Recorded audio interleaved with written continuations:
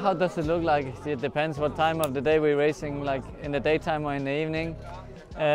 You just wake up, get some good breakfast, relax, come to the stadium, say hello to everyone, then we get the team dinner, do the warm-up, yeah, and then we're ready to go.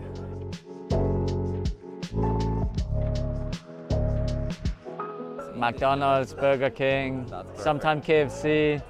That's perfect diet. No, I'm joking. We have a good diet, and you need to be in good shape and be fit.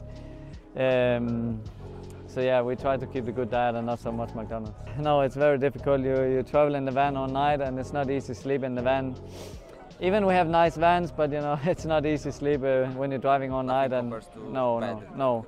And today was really tough. I was really in lack of energy, so I was struggling today, but I did my best.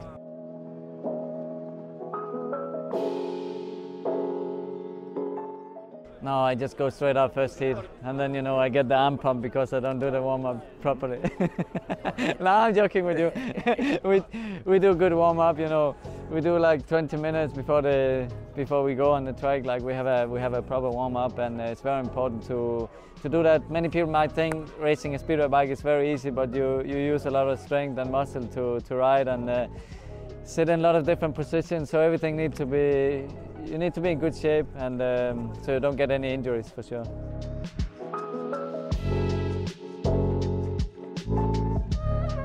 Yeah, especially when you're going to the fence, hanging together with another guy, and you know you're almost about to crash, then I tell you the adrenaline pumping.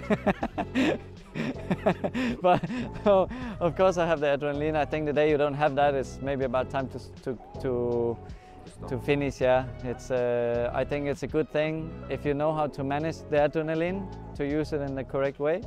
It's a good thing to have, and of course I have that as well.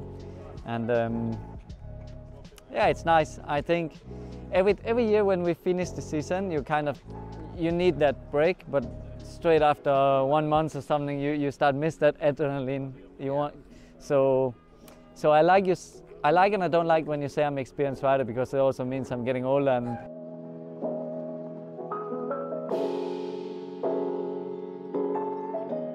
we always analyze the meetings, good or bad.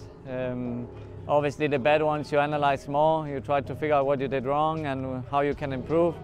But even the good meetings you analyze and see what you did well, and also what you still can improve. You can always improve something. You can never relax and just, you know, sit back and think. You know, you have to all the time try to be better. So that's what we try to do.